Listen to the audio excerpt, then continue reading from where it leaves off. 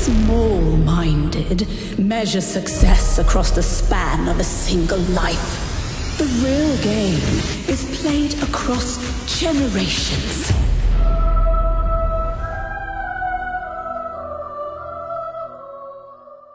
CK3 is different from other strategy games because of its focus on characters, personal relationships, and drama. There are so many goals you can set for yourself.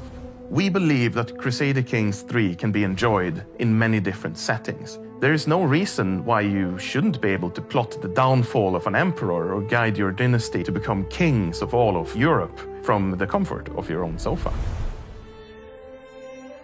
What makes Crusader Kings fit really well, obviously it's a huge IP that's played by millions of people around the world. Opening it up to console brings us a whole new audience that don't have these high-end PCs to play the PC version.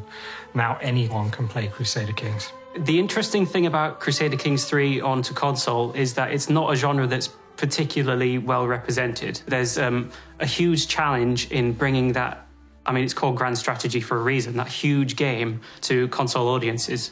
And we don't call it a port, we call it an adaptation for that reason, because it's not just taking the game from one to the other, it's changing the presentation of it so that it works for the target platform and the people that will be playing it.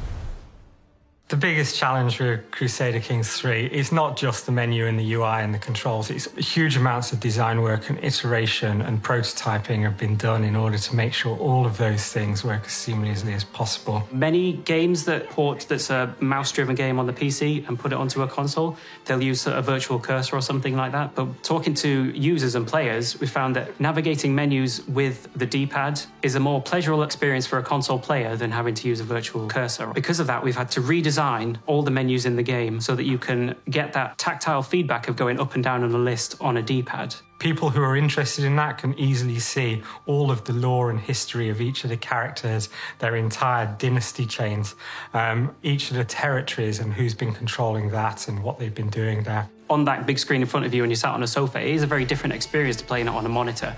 It does feel grander, it feels like there is a lot unfolding. To see the cogs turn with that beautiful presentation is quite enticing. Crusader Kings 3 is a fantastic game. We started working on this game before it was announced. Seeing it be announced at PDXCon a few years ago really brought to light how passionate players are about Crusader Kings.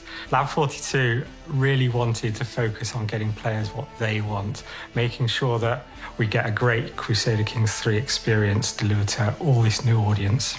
If you're interested in leading a medieval dynasty to greatness through intrigue, diplomacy, and warfare, this is the game for you.